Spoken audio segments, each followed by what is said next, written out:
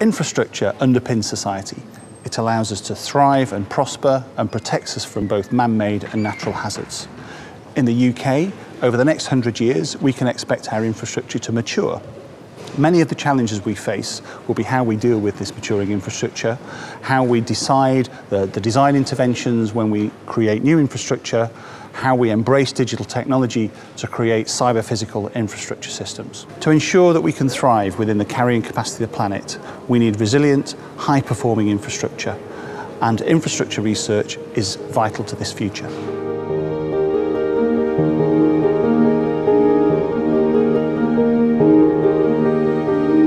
My research is all about water infrastructure. As a society, we tend to take water so for granted, so as a low embedded value. We rely on massive past overinvestment, and now we're trying to live off that to try and meet the huge pressures of climate change, of population growth, and particularly of the ageing infrastructure itself. So at Sheffield, our research really is focused on the distributed infrastructure. Other groups are strong on treatment works and things, but there's nowhere else that really focuses on the pipe networks, the rivers that flow particularly through our urban environments.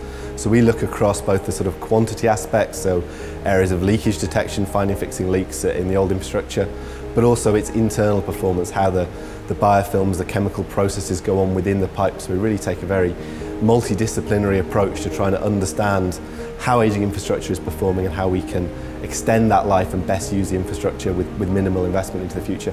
One of the exciting projects that the University of Sheffield is leading is the 2065 Research Consortium. It's 6 universities sponsored by the EPSRC looking at the future of water. So in 50 years, what will our water systems look like? We can't keep doing these unsustainable things that we're doing now, extracting large amounts of water from the environment. So we need some new technologies and we need some new paradigms for how water might work.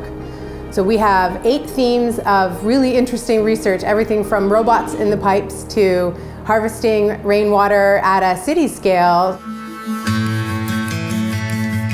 My research is connected with the energy performance of non-domestic buildings. Buildings account for about 40% of the nation's energy consumption, and for an individual building, 80% of that energy is used for space heating and cooling, and so it's critical both for carbon reduction and for ensuring good business productivity to make buildings work more efficiently. To address some of these challenges, I'm working with colleagues in civil engineering and architecture to develop novel control methods for non-domestic buildings. That will, for example, not waste energy by overheating spaces and also only heat spaces when absolutely needed.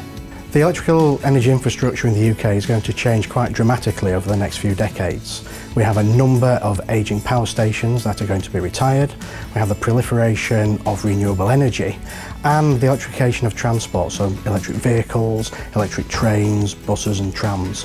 And essentially these are going to provide all sorts of opportunities but major challenges to the electrical energy generation network. So at Sheffield we've set up the Centre for Electrical Energy Storage and Research Applications, where we're trying to look at how to deploy electrical energy storage on the electricity network to alleviate some of the problems.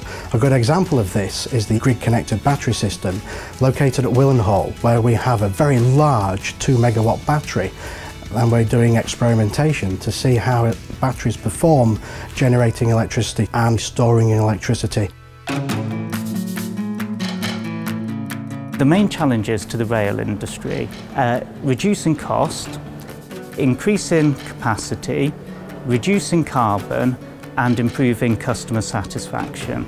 At the University of Sheffield, we're particularly working on the design of overhead lines and the transition between ballasted track and bridges and other structures.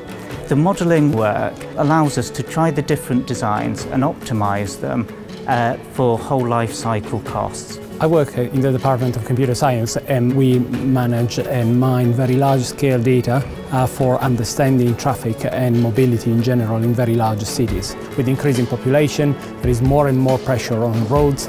So what we do, on the one hand, we monitor through sensors, through the Internet of Things, so every object becomes a sensor in itself or contains a sensor, but also we put the citizens at the center of the monitoring, so the citizens can provide either through their mobile phones or through sensors they have, the monitoring that we need. And therefore we can have a complete picture of what the city is, how the infrastructure is used, how the infrastructure is behaving, any problem related, and therefore have a very detailed picture that at the moment we don't have.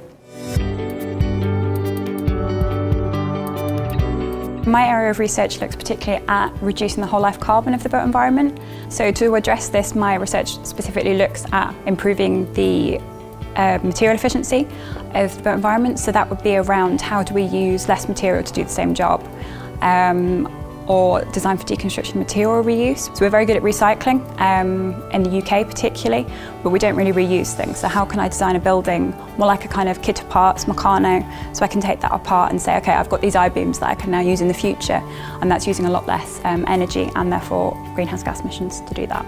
So one of the biggest challenges for the UK infrastructure is reliability for our growing population. And in structural health monitoring, what we're trying to do is use sensors and data that we collect from everyday life to understand the performance and the status of structures. What we really want to do is understand problems when they occur and fix them as soon as we can, and that turns out to be a much more cost-efficient approach to maintenance and also a safer one. So one of the really exciting things about working at Sheffield in the Dynamics Research Group is this kind of ever-evolving group and this excellent investment in new facilities for the research group. And a great example of this is our new laboratory for validation and verification. What we're trying to do with the LVV is be able to test structures in realistic conditions, so there will be rain and wind and the ability to vibrate large structures. And what this allows us to do is to build kind of increased confidence in our computer models, which essentially brings us robust and reliant structures for the future.